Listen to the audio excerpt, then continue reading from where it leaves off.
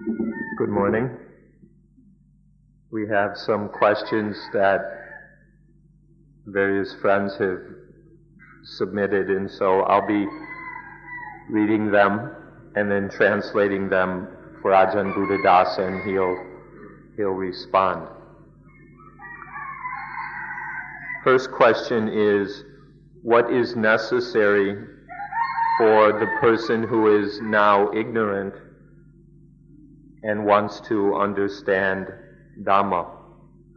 First of all, the person who is totally stupid will not at all be interested in Dhamma. If you are really ignorant, you won't have any desire to understand Dhamma. To want to understand Dhamma, one needs to have at least begun to see Dhamma a little bit and understand its importance, its necessity. So the person who wants to understand Dhamma is not totally ignorant. There's already some wisdom at work. The place to begin is to know one's own problems.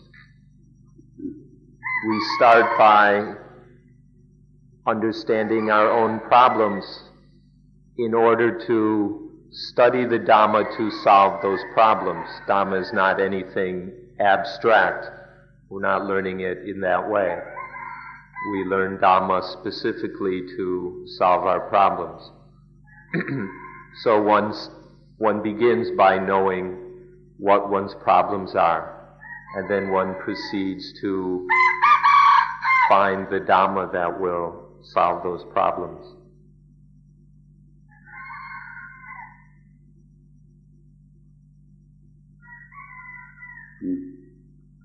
The next question is, when we see negative things like greed, lust, etc.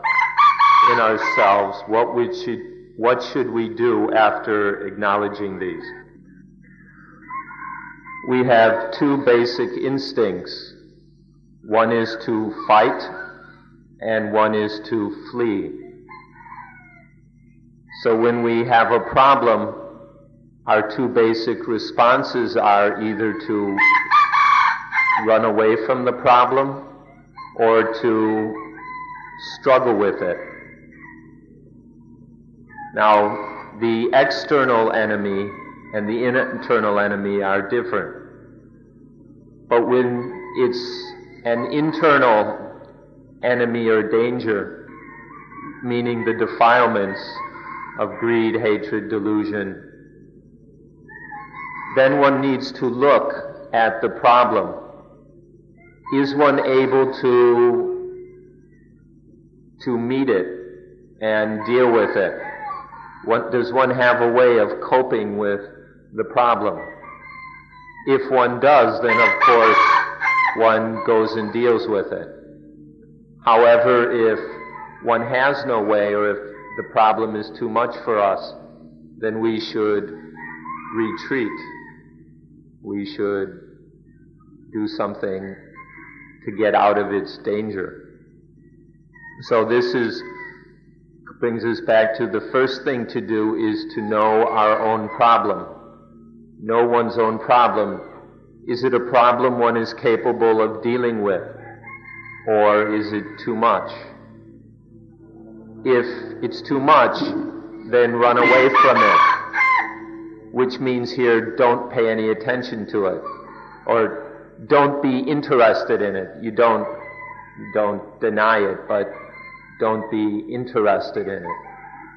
But if one sees a way of dealing with it, then one deals with it. And this is wisdom, to see a way to really solve the problem is wisdom. And then one gets in there and you deal with it, even if it's kind of a struggle.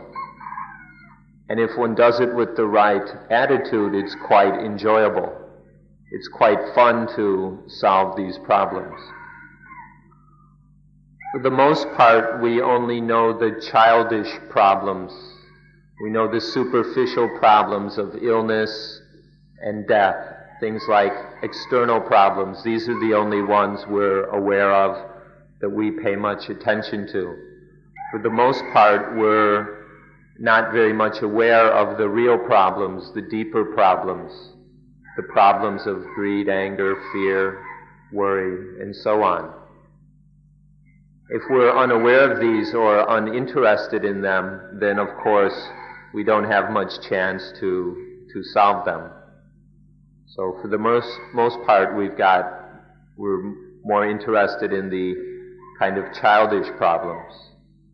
And so we need to also become aware of the deeper, more serious problems of the defilements. In short, we know only the material problems, the economic problems, the political problems.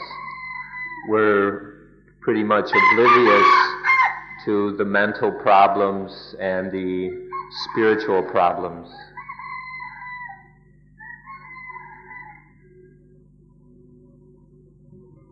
The next question: I have difficulties with the concept of our mind monitoring itself or watching itself.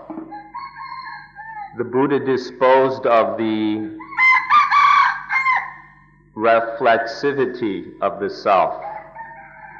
Does not this reflexivity, the mind watching itself, I'm sorry, I don't really understand the question. Thought I could figure it out, but I'm going to rephrase it and hopefully this is close enough. It seems the questioner is asking, does this observation of the mind actually give rise to some kind of self-consciousness or some kind of egoism? I hope that's close enough. Whenever we get interested in something, whenever we want something, then of course the self arises. When there's an interest or a desire in any way, then the self will arise regarding that interest or desire. And this is a self that we must let go of just like any other self. And then even when we take an interest in the mind or take an interest in Dhamma practice and we have some desire to practice, then even then this self will be born. So if by this reflexivity the questioner is talking about in being mindful in this effort to pay attention to the mind, in this striving and all this, then of course self arises. And so there's the interest to practice, and then there's getting results from the practice, and there's liking this, not liking that. There's satisfaction in some results. This will be happening all along. And so and then self will be coming up with all of this. So self will be coming up. It's only by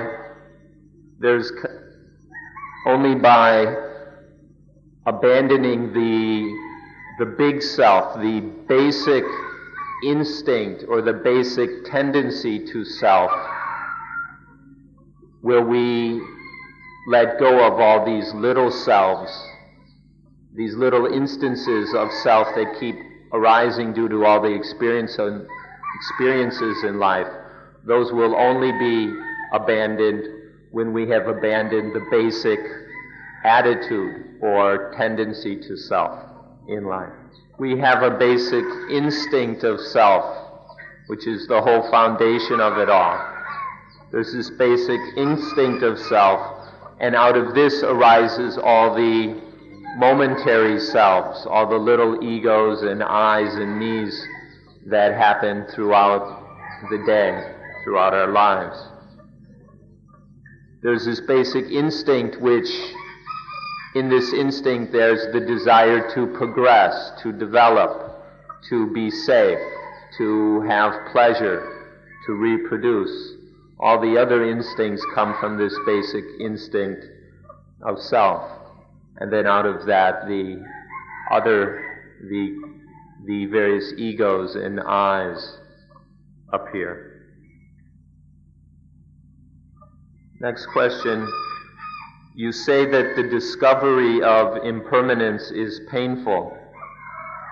Impermanence is neither painful or pleasurable. It just is. Why do you say this discovery is painful? Discovery of impermanence can also be pleasurable or a relief to the confusion of not knowing, can it not?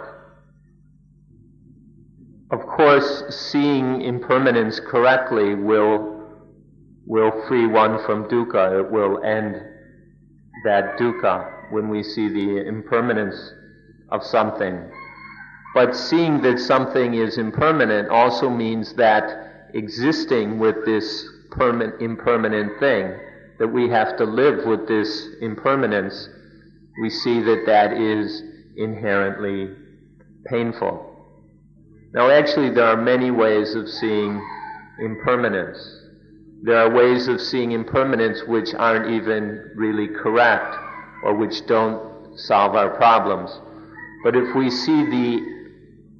really see impermanence, the impermanence which is the true nature of things, then it will lead to the letting go of attachment. It will lead to the fading away and ending of attachment. That's the seeing of impermanence that will quench dukkha. But if seeing impermanence in the wrong way won't end dukkha. We have to see the ugliness and frightfulness of a thing before we'll even want to transcend it. If we haven't seen the ugliness or fearfulness of something, then we really won't have a desire or an impulse to let go. So seeing impermanence needs to lead to seeing the harm and danger in a thing. Otherwise we won't really let go, we won't get free of it. And so the thing will continue to cause dukkha for us. So please see three things, not just the one, but see these three things. See impermanence, and then want to get free of impermanent things. See dukkha, the fact of dukkha, and then aim to get free of suffering, things which are inherently painful, and realize not self, and then aspire to be free of self. It's better to aim for all three of these instead of just one, for our practice to be complete. I asked to clarify this a little bit more. Is the seeing of impermanence painful for the mind that sees it? In seeing impermanence, there are a progression of insights or of seeing more deeply into impermanence. Now, if in seeing impermanence, we see its ugliness, it's the inherent terror of the frightening quality, the danger of impermanent things, then sometimes that can be painful to the mind in seeing that ugliness that's in them. But if we see the way to cope with that, if we see the way to get beyond this ugly quality, then it need not be painful to the mind. So it depends on the level or depth of our realization and our understanding. On some levels, it can be still somewhat painful. But on some levels it's not. There's a secret that we all need to know. If we don't see impermanence correctly, then we'll return to falling in love with things that are impermanent. I mean, we might let go for a little while, but if our seeing of impermanence is not correct, we'll fall back into loving those things, that thing again. If one doesn't see dukkha correctly, then one will go back to falling in love with things which are painful, which is really dumb, but it happens. And if we don't see not self-correct, if we fail to see not self correctly, then one will keep going back, keep falling into love with things which are not self. When we're in love with impermanent things, there is a kind of happiness, of course, but it's the happiness of ignorance. It's a kind of stupid happiness. When we're in love with things that are impermanent, inherently painful, ugly, and not self, there might be happiness, but it's the happiness of ignorance. This is a very difficult kind of happiness to overcome. We need to be very careful. Is this the kind of happiness we have now? Because it's very easy to fall in love with this kind of happiness. So we need to be very careful of the happiness that falls in love with things which are impermanent, suffering, and not self. Even this life can be a problem if we fall in love with it. If we fall in love with our own life, then it bites its owner. If we fall in love with anything, then it will bite us. So we need to, but the thing is, we have to live with these things. For example, we have to live with life. We have to live with these bodies. So the thing is to know how to live with them, know how to deal with them without falling in love. Know how to live with these things and then work with them, do what's correct, respond to them appropriately, do what needs to be done without falling in love with them. And then life will be quite joyful. There will be a natural joy. Now, if it's love, then that is foolish. But if it's not love, but instead it's a kind of healthy preference, or to be satisfied with something, or to have an appetite for something, that can be wise aspiration. That can be intelligent. If it's love, it's foolish. But if it's an aspiration or an appetite for what is correct, that can be intelligent. Don't confuse contentment with love. To be aware of something and to see its potential and aspire to that. To be contented with the fruits of practice is one thing. To fall in love with things, however, is another, and one should not confuse them. It's possible to be contented, to be satisfied with mindfulness and wisdom. Don't confuse this with falling in love with things.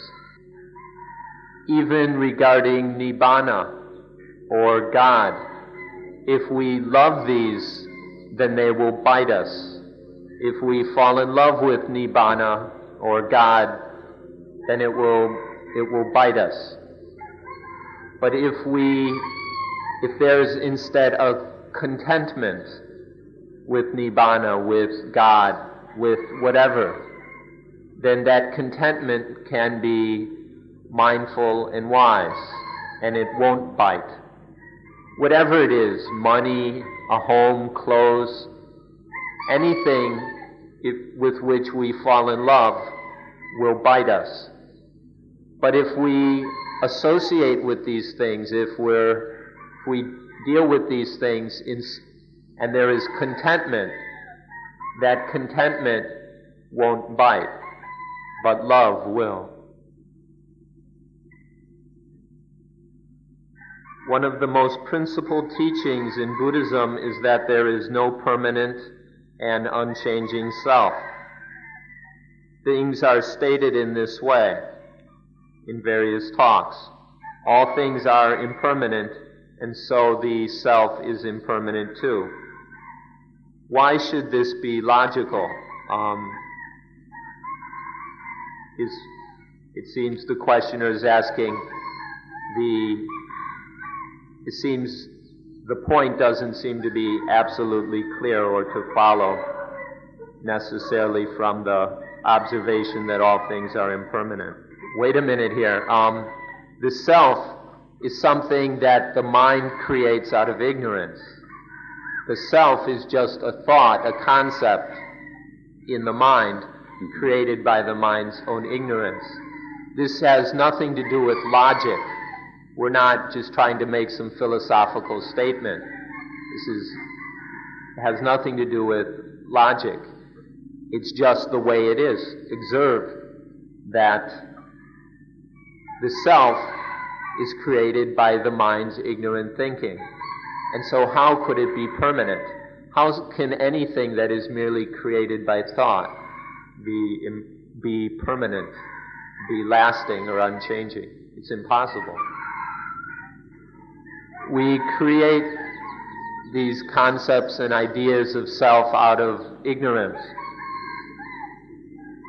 So we should create a wise self. Instead of all these ignorant selves, we should develop a wise self, an intelligent, mindful, wise self. And then they'll take care of each other. We get a cat, and then we don't have to deal with the rats ourselves. Just get a cat, and the cat will take care of the rats, and you don't have to worry about the rats yourself. So develop a wise self and let it take care of the ignorant selves. So we imagine the ignorant selves through ignorance. And then so we can speak in the same way of a wise self. But when the ignorant selves are taken care of, when they're gone, then there's just mindfulness and wisdom. It's seen that this mindfulness and wisdom is also not self. And then there's no problems. There's no more imagining that there is self or a self. It just can't be helped that self is going to be coming up all the time, because this is instinctual. There's this instinct of self, so the self is going to keep coming, is going to keep reappearing all along. So the point is not that you have to just go and get rid of that. You can't do it in that way. What can be done is to develop those selves, that self. Develop that so that it's wiser and wiser and wiser. And with this growing intelligence and understanding, then the point can come where one realizes that it's all not self, and then self disappears. But when you can't just use force or desire or belief or anything like that to just get rid of the self, because it's instinctual. The only way is to develop the instincts, to take our natural instincts and understanding and develop it higher and higher until there is more and more wisdom, until the point the instincts become what we call poti, which is enlightenment, awakening. And so to develop the instincts to the point that they become enlightenment, that these inherent knowledges become awakened knowledge, that's the way to deal with self. One can't just chuck it out the window. One needs to have this approach. This is the way to transcend self. Even the instinctual self is not self. This self arising instinctually is also not self, but because of not yet knowing or not yet knowing. Ignorance doesn't necessarily mean stupidity. It just means that we don't yet know, we don't yet understand this instinctual self. So we take it to be self. This is not, we don't have to call it stupidity, it's just we don't yet know it. And so we continue to take it as self. But when there is the wisdom to see that it's in fact not self, then the problem, the confusion disappears. We ought to make a distinction between stupidity and not knowing. Stupidity means to know, just to get it all wrong, to know something incorrectly, to see things totally wrong and make a whole mess out of it. But not knowing means that we don't yet know something. We don't yet know, but we see that it's possible to know. This is the important thing. When it's stupid, one doesn't even see one thinks one knows what one doesn't, and so one doesn't even think that there's the possibility of knowing it. But in recognizing that we don't yet know, we also see the potential to know, and so we practice in order to know. And so this is wise and skillful, to just realize the ignorance of not yet knowing in order to know, rather than to just spin around in wrong knowing or delusion. So our instincts, although they're ignorant, don't go and consider them totally stupid. The instincts don't yet know fully or correctly, but they can be developed until the instincts become full and correct knowing. So we shouldn't go and relegate them to absolute stupidity, otherwise things become hopeless. Metaphorically, we say, plant the tree of Bodhi so that it thrives and grows. Plant the tree of awakening so that it'll fully grow and flower. You should know that this seed or seedling of awakening is in everyone's mind. It's already there. The thing to do is to take care of it, to water it and fertilize it and care for it so that it can thrive, so that it can grow to its maturity.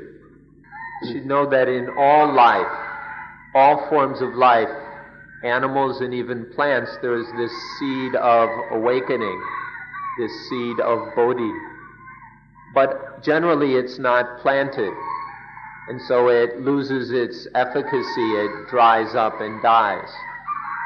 So we need to plant this seed of awakening and care for it so that it can grow into a tree of awakening.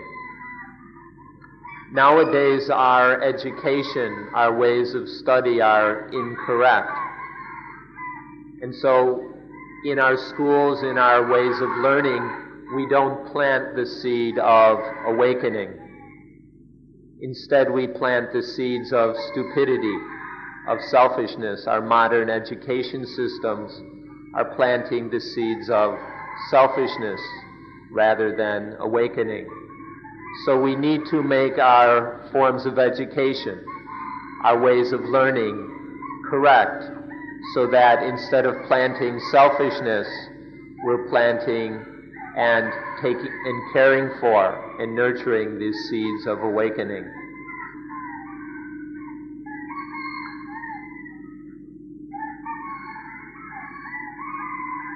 Okay, if the responses aren't exactly answering your question, feel free to raise your hand and get some more clarification. Next question. Are physical diseases caused by the mind, or are they karmic? And then if the diseases are caused by the mind, can we use the mind to heal them? In Buddhism, we say that all things have their origin in mind. All things originate from the mind. And so physical diseases and illnesses have their roots in the mind. Physical ailments are due to the physical problems are because the mind is not correct. So then if the mind is correct, if things in the mind are proper, correct, then things will be fine with the body. But so when the mind is correct, things will be correct with the body as well as with the mind. Now properly we should say, though, we don't want to set up a dualism between body and mind. That can get confusing. So it's more proper to say that when things are spiritually correct, when mindfulness and wisdom are correct, then the body is fine and the mind is fine. For example, if our minds are very tense, then it will lead to ulcers.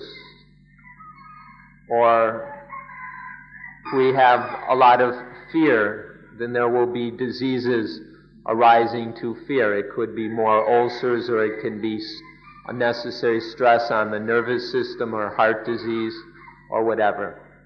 If we have excessive love, then we'll get diseases according to of that sort.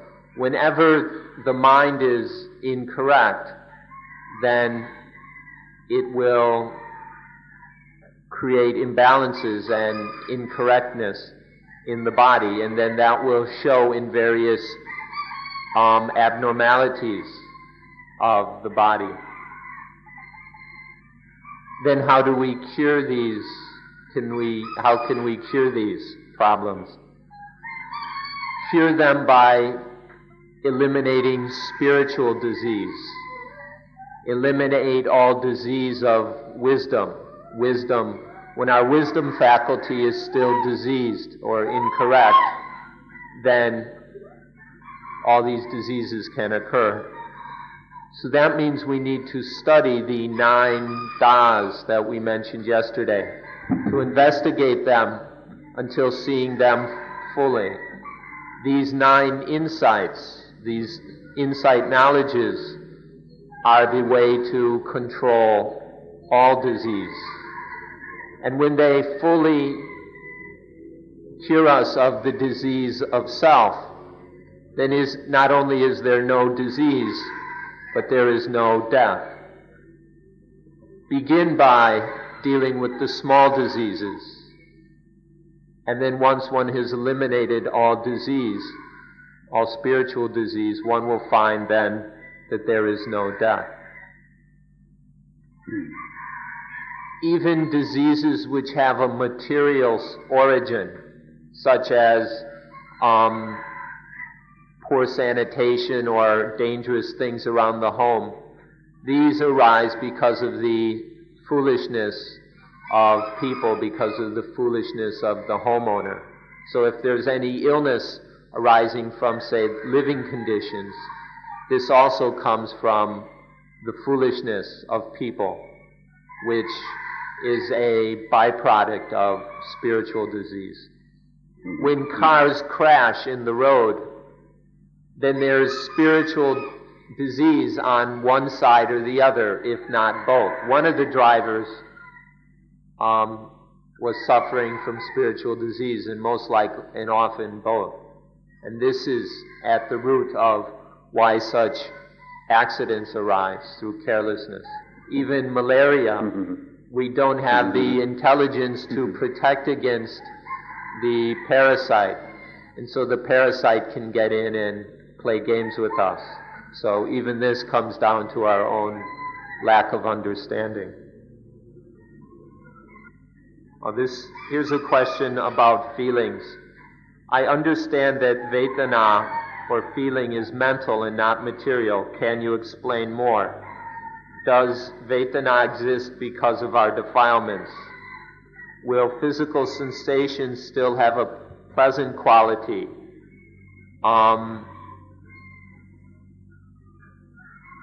Will it still hurt?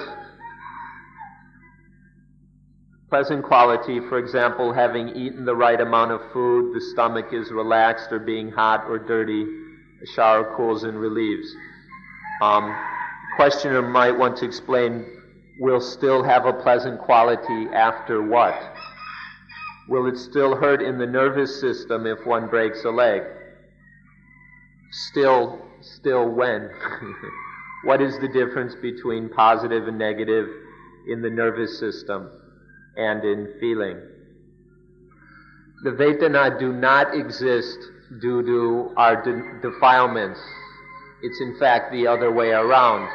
The defilements come from feeling, not feeling from defilements. This you can study quite easily by observing the senses. And you'll see how feeling is the starting point for positive and negative.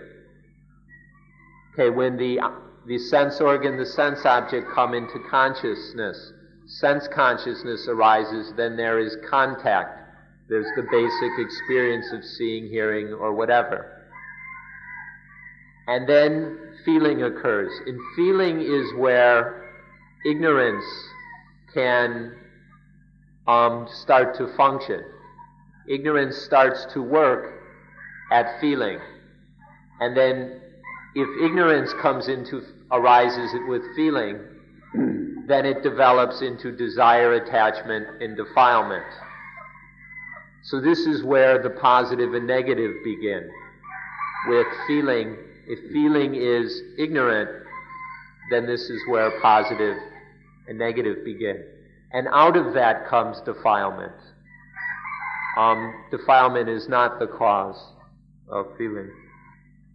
Feelings which are mixed up with ignorance, feelings accompanied by ignorance, will lead us into more and more foolishness and more suffering. But feelings which are free of ignorance, when there are feelings but no ignorance, this will lead the other direction to the quenching of dukkha. So you need to manage or deal with the feelings wisely. Don't let ignorance take them over. Don't let ignorance run the feelings. And then feelings can lead us to awakening, to bodhi. If there is wisdom at contact, from the moment of the mind contacting a sense object, if there is wisdom, then there won't be any ignorance to run the feelings. So we need to be right there. We need to be watching over contact so that it doesn't turn ignorant. I then asked, will physical sensations still have a pleasant quality? And I assume this means for the one who no longer has any defilements, for the awakened one. That seems to be what the question is getting at. And so, yes, the Arahant, the one in whom there is no more defilement, in whom the defilements have ended, they still might, after taking a bath on a hot day or eating a proper meal, feel contented. They might feel the kind of physical pleasure or comfort of that will, of course, may still be felt. Or they may even respond to food as delicious or tasting rather unappetizing, or see things as being beautiful or not beautiful, or hear sounds as pleasant or unpleasant. This can still happen, but the key is that in spite of feeling these ordinary feelings, they're not stirred up into defilement. These feelings are understood with wisdom, and so they don't turn into defilement. That's the first level of awakening. It's called the nibbana with fuel remaining. There's some fuel, some of this feeling, which could catch on fire, but because there's enough wisdom, it won't catch on fire. But then there's the nibbana with no fuel remaining. And this is where even all these feelings have been cooled. This is the higher level of nibbana, in which the mind isn't at all disturbed by any of this beauty, ugliness, pleasant, unpleasant, feels good, feels bad kind of feeling. So there's two levels. And so on the lower level, it's still possible to be free of defilement and yet experience the feelings. Although it's quite a subtle and high Dhamma, it's quite worth understanding. It's very valuable to understand the distinction between the awakening where there's no more defilement yet, but the feelings are not thoroughly cooled, and the awakening where there's no defilement and the feelings are absolutely cool. So there's no defilement, but the feelings aren't yet totally cool. They're cooled enough that the feelings don't get burnt, don't get lit up into defilement, but they're not thoroughly cooled. And then there's the defilements are totally gone and the feelings are thoroughly cooled. In the first kind, the feelings still have a quality of positive negative. They're still felt to be positive negative, but this doesn't ever turn into defilement. But then the second kind, the feelings have no value of positive or negative whatsoever. Here's a simple, straightforward example. In your home, you're at home, and there isn't anything there that you love or hate. But there are still things that you consider lovely and ugly. So you still feel that some things are lovely and others are ugly, but there's nothing there that you love or hate. So you might still feel that food is delicious or that it tastes bad, but this doesn't lead to greed or hatred, anger, or any of that. But then there's a further coolness where the feelings have no more quality of positive and negative at all. You say Dhamma is duty. For a householder, are marriage and children duty? Of course, if we still live in the world, then we have the duties of the world. If we still live as householders, then we have the duty of those who have homes, which means a home is a place where there's family. And so there's marriage and there are children. Now, if one has another duty, if one has left home and is living the homeless life, then of course one has other duties. But if one is living the worldly life of home, then one has the appropriate duties. So duty has its different levels and what's appropriate to it. Don't forget that the household is ultimately for homelessness. Although one lives at home, one lives in the world, one performs those duties, it's ultimately so that one can transcend them, so that one can have a mind that is homeless even while still living at home. Don't forget that the household life, the household is ultimately for the sake of homelessness. If we don't manage our household properly, if the household matters aren't dealt with correctly, then we've got no chance of homelessness. There's no way to reach that level of understanding if we can't even manage our checkbooks and things.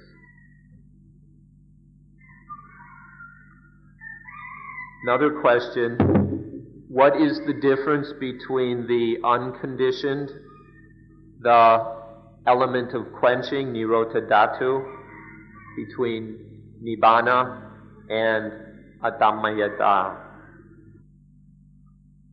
If we're going to speak of the differences, we need to look at the different opposites, so that there are differences.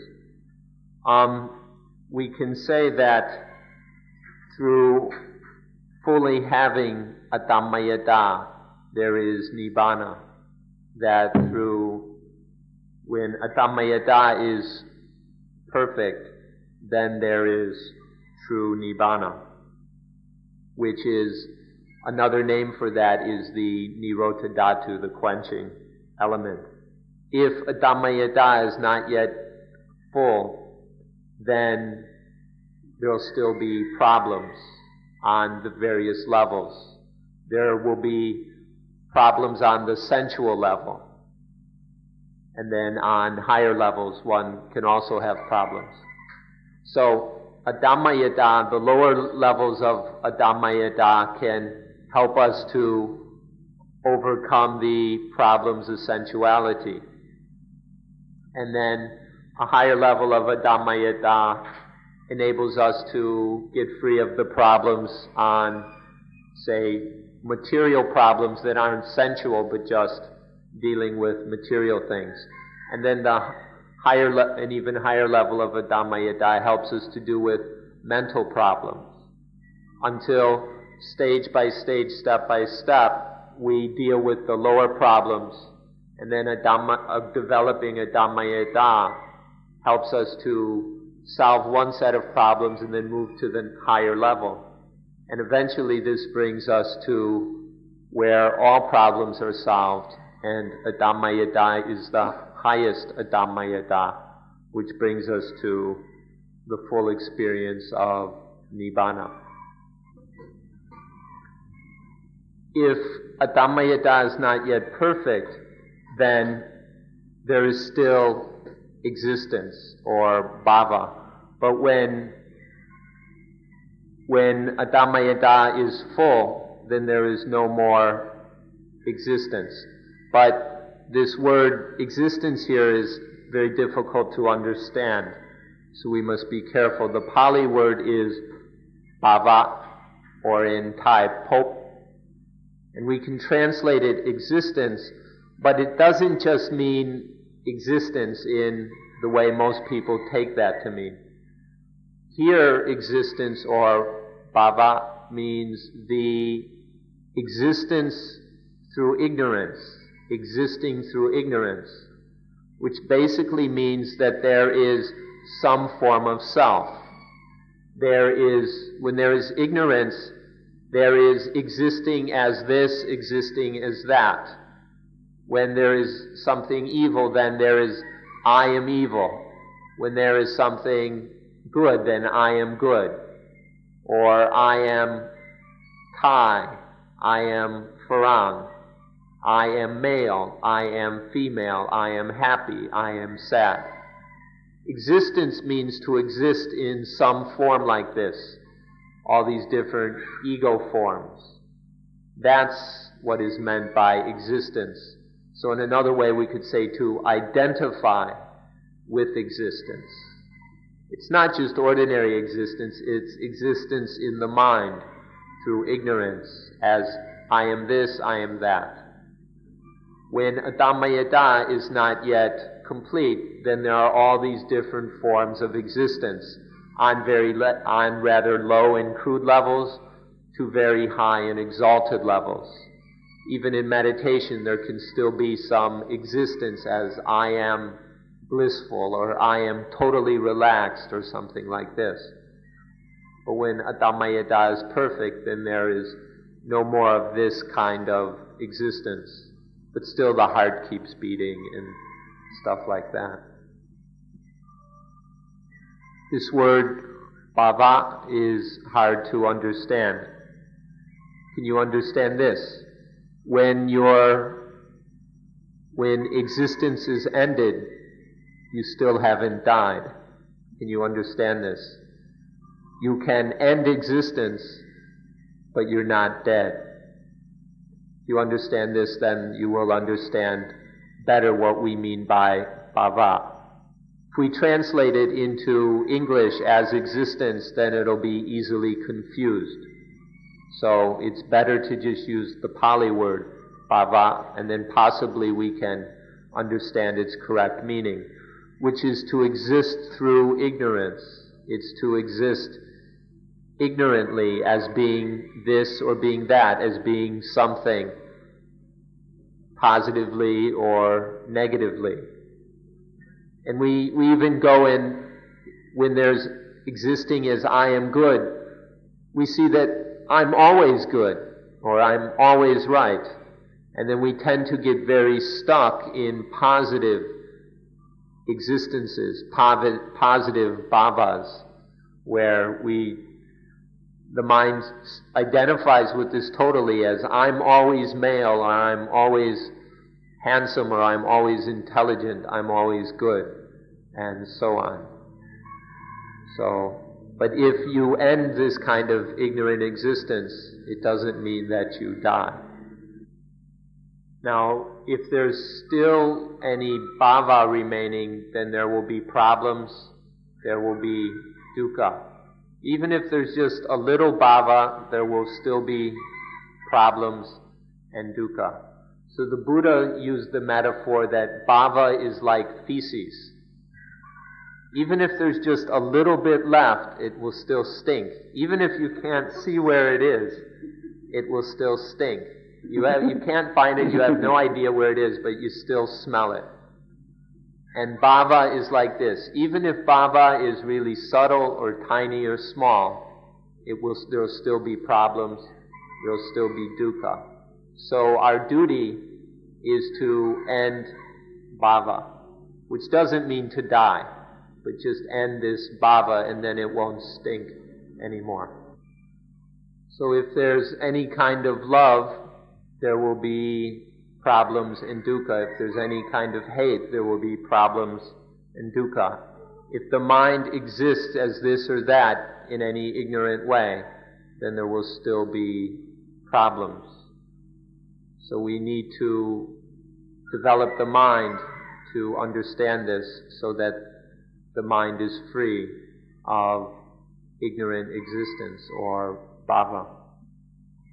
It's problems of bhava, of this ignorant existence, which caused you to leave your foreign countries to come to Thailand. You don't know why you came to Thailand, so we'll tell you. You came because of problems due to bhava. The problems are very deep, very hard to see, and so we don't see them.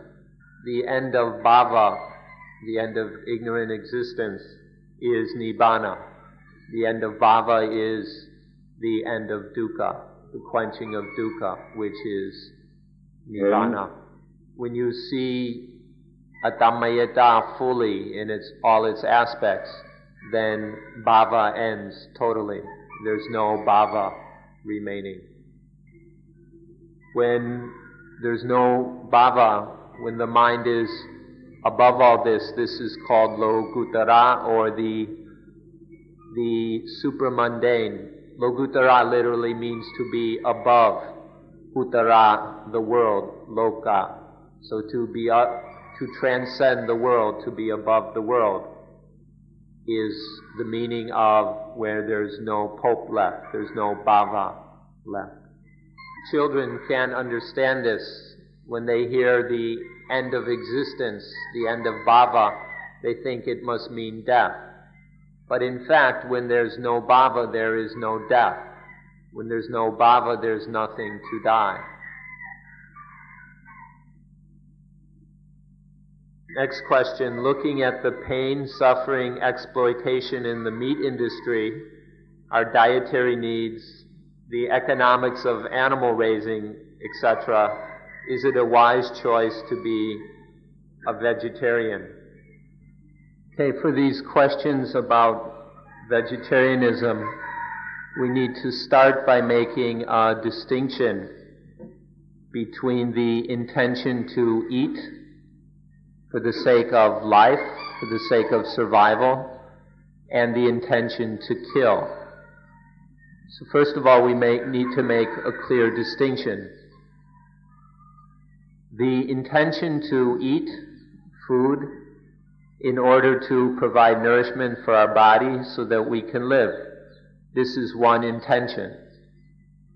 And if you know what intention is through practice rather than just opinions, you'll know that this is different than in the intention to kill.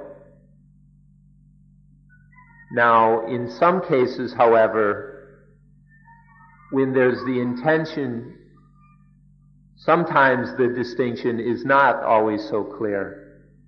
In the mind, the intention it's possible to have these very distinct, but it's not always the case.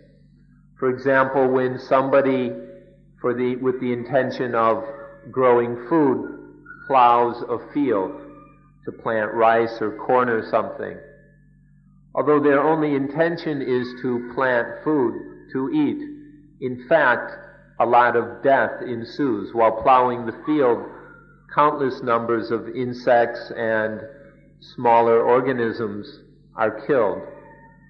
This, however, is not the intention of the person, of the farmer. And so it's not a sin or anything like that. But this is a simple example of how, although we don't intend, although we have a pure motive or intention just to eat so that we can live, nonetheless, death can follow. So this means that when we eat, the thing is just to eat for the sake of life. And that is different than going around killing things. One should be clear about the difference. The wisest approach is just to eat food. For the Buddhas and the other awakened beings, they didn't eat meat, they didn't eat vegetables. All they did was eat food correctly. Just to eat the right food for the sake of life, and to eat it rightly, correctly. That is what is wise. So the highest level of practice is just to eat food correctly. Now, to be a vegetarian may solve certain problems, but it's not absolute truth. Vegetarianism is not absolute truth, because it still involves a number of hassles and difficulties, and one can get quite righteous about it. So vegetarianism, well, it may solve many problems, but it's not absolute truth. The highest level is just to eat food in order to live. Now it's inevitable that there will be death. To think that one can avoid killing things just by being a vegetarian is a little far-fetched. There are many instances, for example, when you take antibiotics, or if you take pills to deal with intestinal problems, one kills. Now one is not doing this, hopefully, with the intention to kill.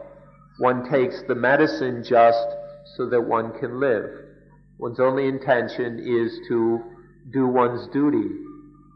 As a living being, it's our duty to live. And so we need to eat, we need to take care of our bodies. So we take medicines, and it may happen that death may come from these.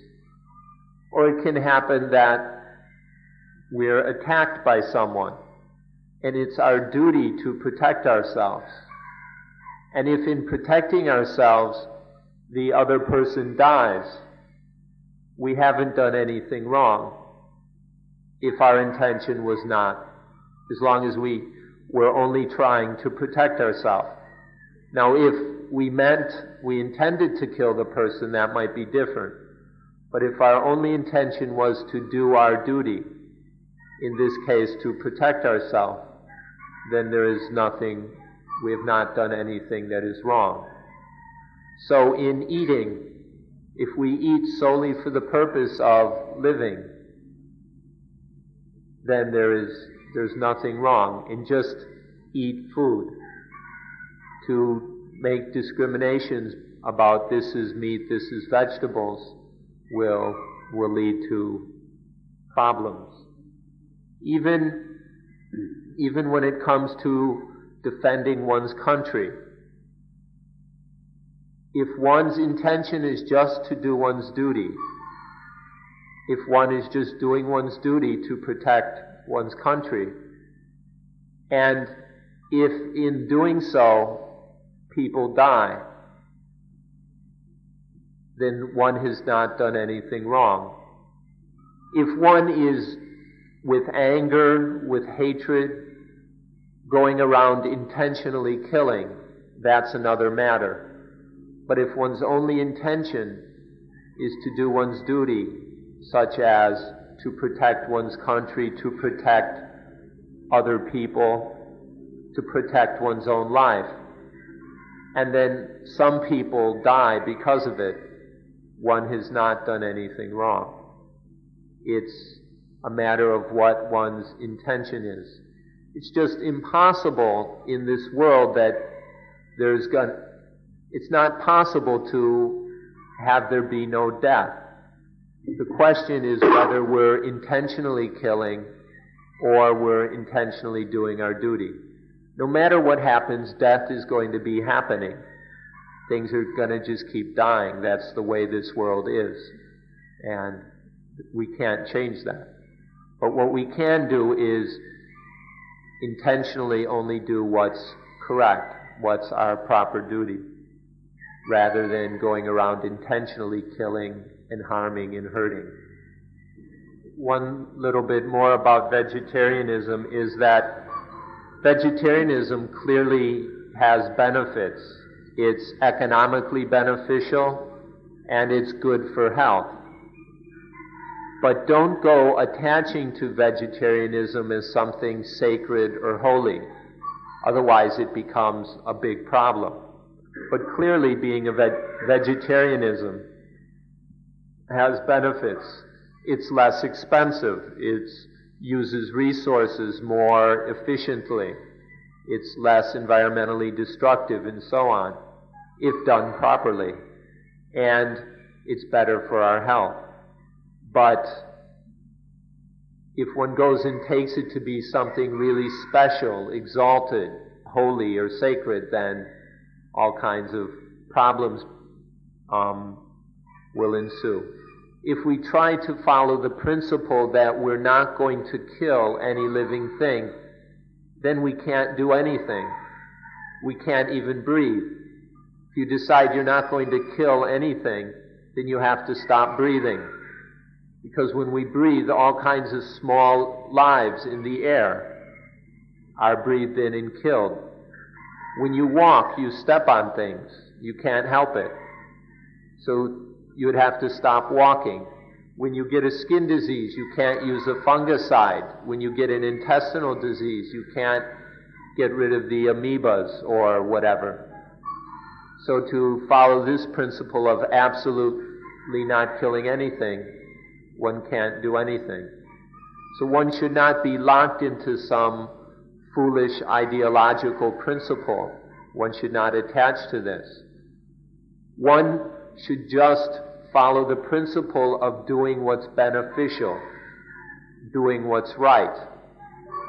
And then in cases where vegetarianism is beneficial and appropriate, one doesn't. But one doesn't get locked into this as some absolute principle. Otherwise it just becomes more problems. The same for soldiers who have to shoot guns. If a soldier shoots a gun because that's what has to be done, there's no sin or nothing evil in that. But a soldier who shoots a gun with anger, with hatred, then that is something evil or bad. So the principle of Buddhism is to live our lives with wisdom, to carry out our lives wisely, to replace ignorance with wisdom. So we recommend that you live with wisdom. We come here to learn and practice meditation in order to find the way of life which is wise, to find how to live life wisely. And then life is correct and there are no problems. So we've used up 2 hours. I think that's enough for now. So in conclusion, don't let bhava, don't let existence interfere with life. Live wisely, live correctly, but don't fall into the ideas of I am this, I am that, I am like this, I am like that. Let there just be life, the body and mind functioning through wisdom, body and life that is under the direction and guidance of mindfulness and wisdom, rather than a life dominated by self, by ego. When life is above existence, then there are no problems and there is no dukkha. So in the end, living wisely is to live without bhava. No need to be this, no need to be that, no need to be anyone or anything. Just living correctly, the body and mind living through mindfulness and wisdom.